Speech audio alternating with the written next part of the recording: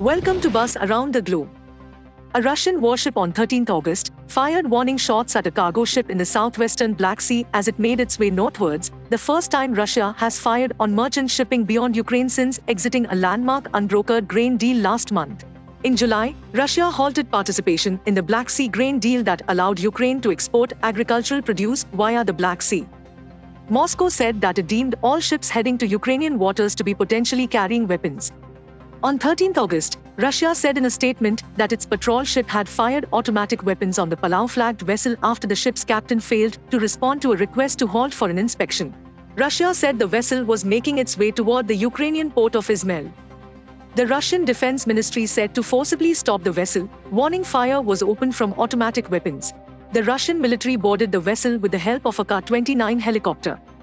After the inspection group completed its work on board, the vessel continued on its way to the port of Izmail.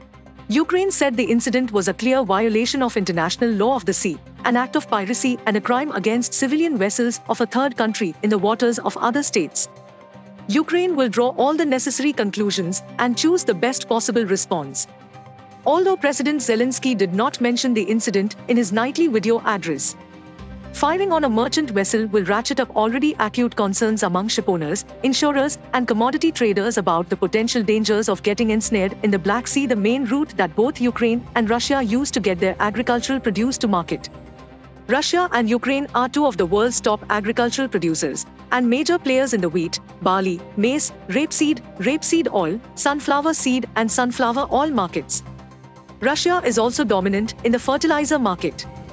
Since Russia left the Black Sea grain deal, both Moscow and Kyiv have issued warnings and carried out attacks that have sent jitters through global commodity, oil, and shipping markets.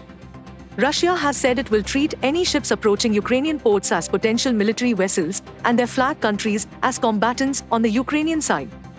Russia also struck Ukrainian grain facilities on the Danube. Ukraine responded with a similar threat to ships approaching Russia or Russian-held Ukrainian ports. Ukraine also attacked a Russian oil tanker and a warship at its Novorossiysk naval base next door to a major grain and oil port. Do tell us what you think about this video in the comments section, and for more news updates, subscribe to India Today.